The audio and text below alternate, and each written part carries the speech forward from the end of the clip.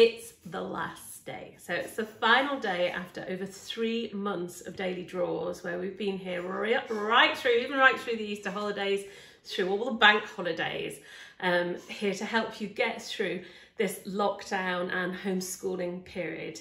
We have loved being there with you and seeing everything that you've been doing, and we really hope you love this last day. So we started off right at the beginning with a Hedwig, and we're going to finish today back with Harry Potter, back in the magical world of Hogwarts, and we've got a snitch, and then to finish off, a really rather magnificent Dumbledore. Let's get drawing.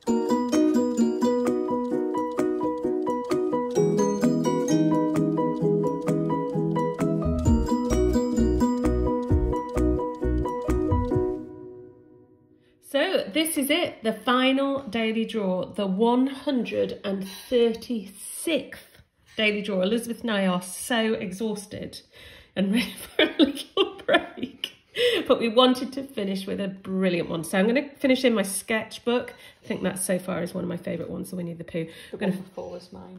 Which one was that, Elizabeth? Beauty and the Beast. Oh, Beauty and the Beast was Elizabeth's favourite, yeah. I'm going to finish in the sketchbook. You can see I've just done the snitch for the junior, so don't forget to do the junior one as well. And now I'm going to do Dumbledore, and Dumbledore's going to fit in here. Now, if you're looking at that thinking, oh, Joanne, that looks quite hard. Well, I'm going to bring over the final drawing here. It does look hard, doesn't it? What do we do when we look at pictures like this? We break it down, and I'm going to tell you this, it's a heck of a lot easier than Bowser. So I'm going to put it up here, and we're going to break it into shapes. Look at this. This is how it's done. So I'm looking at that, and I'm thinking, what are the key shapes here? And this is how you're going to, this is how I approach drawing. This is what works for me. So I'm going to start off in the middle of my page with a very simple line. This is going to form the lectern. So from here, I can really build on what I want. And I'm going to take it across. I'm going to put a square. And then I'm going to take that line down there. Now from here, I want a curve coming out, which is going to form the rest of the lectern here. So I've got a curve. I'm keeping my grip so loose here. And then another straight line there. Everything is shaped. When you start thinking about it in terms of it's an eye, it's a nose, it's like your brain just seizes up and you struggle to do it. This is the edge of the lectern there, and then what I'm going to do from there is I've got a ball, but the ball is not in the middle. Here, this circle is there just at the end, and then go slightly above it, take that line up, and across and up to there. So coming out in almost a straight line really there, and then take that curve there like that. So that's the first few shapes here. And now I'm going to add on the shapes which are going to help me to build Dumbledore and also the candles. So if I'm taking up an invisible line there, I'm going to go to there. I'm going to put in a block here, a smaller rectangle there, and then a kind of curved shape on the top here. Right, coming up here now, let's get these candle shapes in. I've got 1, 2, and then at the end, that's going to come up, down, up. So it's as high as the top of his hat here at the side.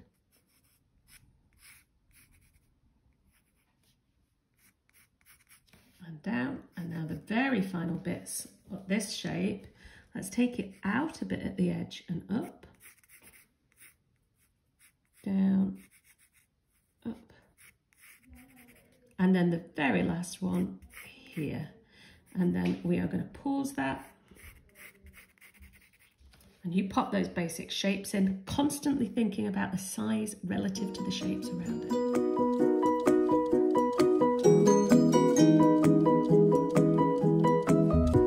Okay, so now I'm going to come in, we've got all our basic shapes, and I'm going to really focus on the lectern actually, which is quite complicated.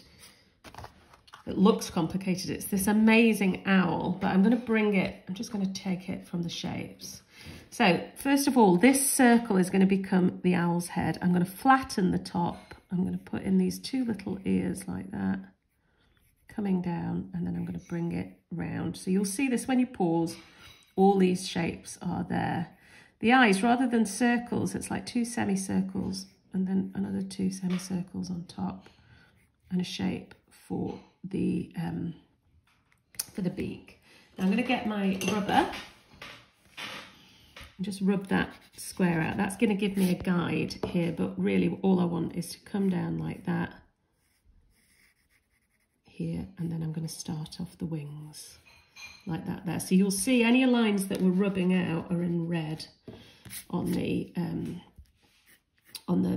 guide sheet when you pause it. So if I go up to the top now, it's quite funny this, because when you're drawing something, you really look hard. And when I looked hard, what it actually is, it's the top of a clipboard. Somehow, I don't see Dumbledore having a clipboard. It really surprised me, but hey-ho. And we're going to come down here like that with a little shape each side, and then take it up to form the wings. Take it up there to form the top of the wings. So we've got the top of the wings in here. And then here, all we're doing now is we're bringing down these shapes like that. It's actually not totally unlike a snitch, to be honest.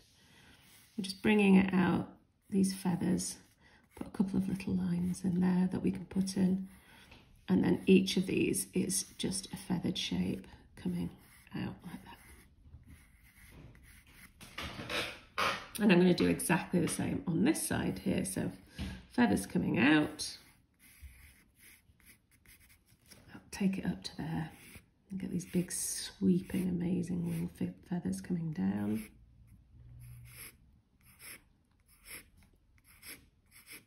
And a couple of little lines there. And I think I'm quite happy with that for my owl. So I'm going to leave my owl there, but I'm going to start working a little bit on Dumbledore here. Now this is going to become his hat. And what I'm going to do is take it out slightly like that from the red. And you'll see the red in there when you pause and see if I show you here. This is what you're going to work from. So we're taking it out slightly there for the hat. And then here, I'm going to take the hair out as well. I'm going to take it out and round so it comes to the edge of the clipboard there. And there, I'll just take that line there as a start. And here, I'm going to start putting in what will become his face. Now that line there that you're putting in, that's actually going to be the top, his glasses, the top of his glasses. I'm going to bring it down to there and around to there. So just don't get in a state thinking about his face. Just think about the shapes, and then we'll finish it off at the next one.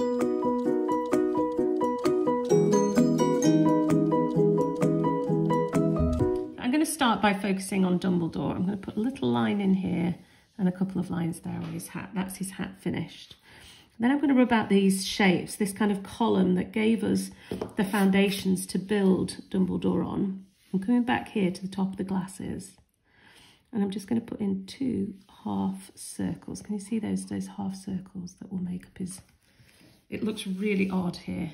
So let's just get a little line there, which will form his nose, and a couple of dots underneath for his nose. So we're not doing a big triangle. His glasses hang under his eyes. And what I want you to do for his eyes is put in two dots there. And over the dots, you're going to go with a little line. You see how suddenly Dumbledore comes from that. Right, let's give him two eyebrows as well. The eyebrows really help. This here then is his moustache. Okay, so we've got his moustache coming down, and we're just going to put a little line in for his mouth. So coming here, let's turn this beard. You know how sometimes he has that, it's almost like a ponytail at the bottom of his beard. That just seems so disrespectful to say the words ponytail and Professor Dumbledore in the same. I'm so sorry, Professor. There we go. And I'm going to put a couple of lines in for his hair. Now, coming on to the candles, each of the candles has got this dripping wax, as if we've got centuries of wax coming down and a little candle coming from the top. So each of these columns you've put in, you just want to put in some dripping wax shapes coming down like that. And just put the little candle in at the top. Now on this one, we really see it. It's a really, when you pause, I'll show you on the thing, when you pause, you can really see these shapes coming down. So pop in those shapes too. And then what we're going to do is we've got the candlestick here. It's like a candelabra that comes off the lectern. And what we want to do is to bring it in this sort of shape round like that. So it comes bigger, and then we've got another one coming up there. So Dumbledore's body now is super simple. We've got an arm that comes in here, and we're just going to soften that line there. That's really all it is to finish off Dumbledore. Let's do these candles on the other side now. So same idea really, we just soften the line, put a little flame in, and then add all this crazy wax shapes coming down. And then you want to just be coming in and rubbing out that column there, soften it all up. Same here, coming down like that.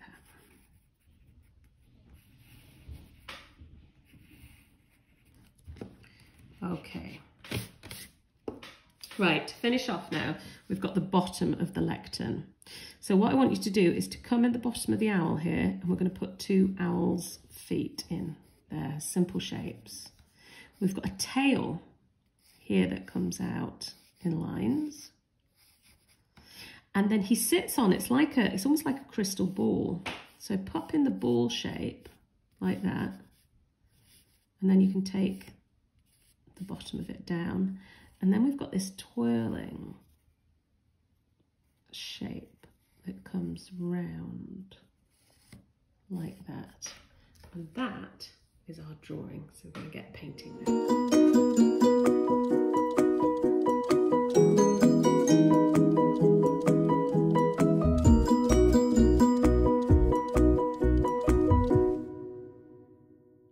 So I've got a selection of watercolour pencils here. You can do this with paints if you want, or coloured pencils, or whatever you've got. I'm going to use watercolour pencils, and we'll do a few techniques and ways you can use watercolour pencils. And I'm going to start by colouring in this flesh tone of Dumbledore. And I'm taking my yellow ochre unbelievably lightly here. So lightly, I'm not even sure you're going to be able to see it. And then I'm going to put a touch of pink in there as well. I'm going to take my brush, and I'm going to turn this to pink. Just so I'm pulling in the pink, so it's almost mixing on the page really, pulling in the pink into the yellow ochre. You see, to get that flesh colour, I'm leaving his moustache. I'm doing that there. So very quick, very easy way, no fuss way to get a good bit of a skin colour in there. Right, while I'm waiting for that to dry, I mean, it's barely wet, it's going to take a minute. I'm going to come and do the candles. And what I'm doing for the candles is I'm going to go around each of these with a lemon yellow. I'm not colouring in any of the centre of them. Coming around with a lemon yellow, like that. I'll do the same on this side. I know they're white, really, the candles, but obviously I want a way for them to show up against the paper, and this was the way I thought would work. Okay, I'm going to take my wet brush, making sure it's clean. Fair bit of water on there to bring it in. And can you see, well, as I pull it in, it's giving me a quite pale colour there, which I'm really happy with. I discovered this when we were doing Lumiere for Beauty and the Beast. Because this is how we did him, and I thought it worked really well. So that's that done. Right, coming up now, I'm going to pop in his hat, and I'm going to do that by using this sort of mid-green colour. I'm going to go around, put that in there like that. But I'm also, because I don't want it to be super green, I'm going to put some grey in there too, just to dull it down. And can you see that's what happens as soon as I turn it to paint? And I'm going to go there a bit, and I've got my green. Right, coming on to the owl now. This is the bit that takes the time. If you did the snitch, it is very like that. What we're doing is we're going over all, I'm going to add a few extra lines in here. We're going to go over all the lines that we did earlier, put the yellow ochre around like this. So all those, I'm going to do this super fast here, all those wings.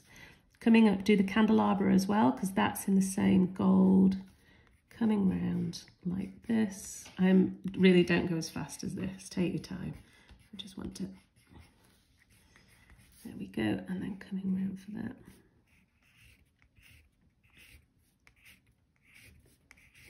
Can you believe this is the 138th lesson, Elizabeth? Nope. I know. I'll put a bit extra in there like that. Then I'm going to turn.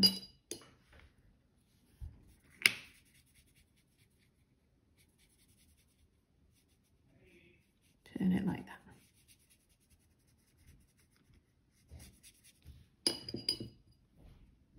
Pulling in, just keep pulling in the pigment, and as soon as you touch your brush to it, these watercolour pencils are amazing, and we've loved them. We've used them right through the daily drawer.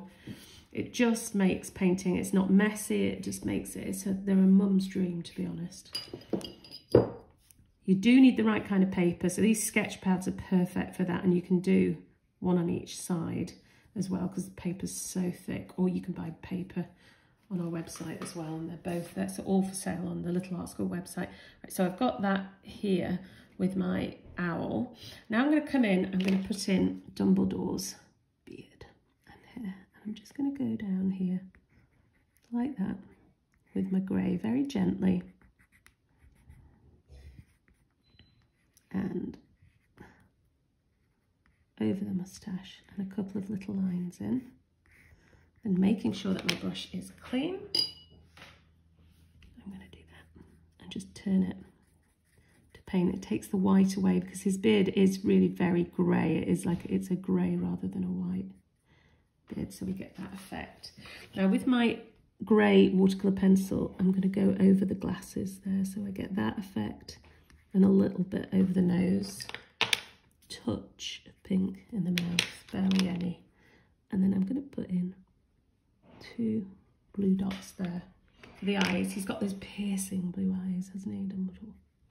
There we go, and we'll have some eyebrows as well. So not much to do now to finish it off.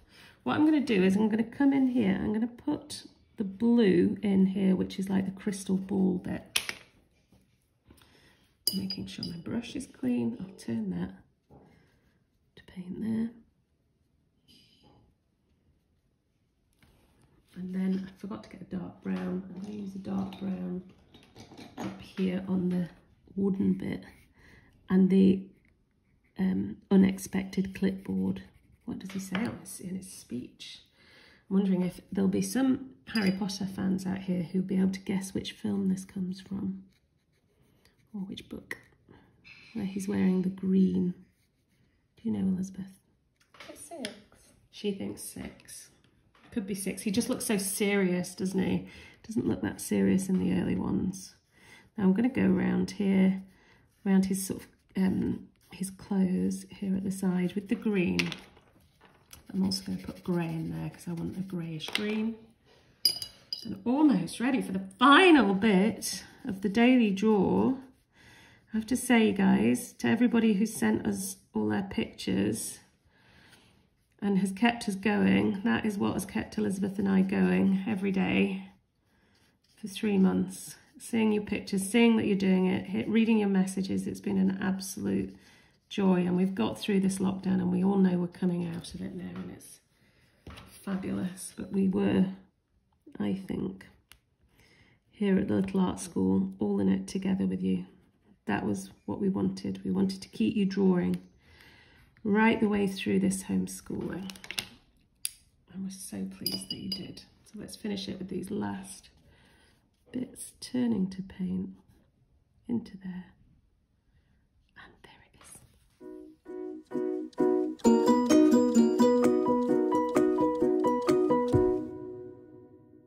It's hard to believe that this is the last one, that this is the last one of our daily draws that Elizabeth and I will do. So first of all, Elizabeth, You're a superstar, thank you. She's just here. She's been by my side every single day.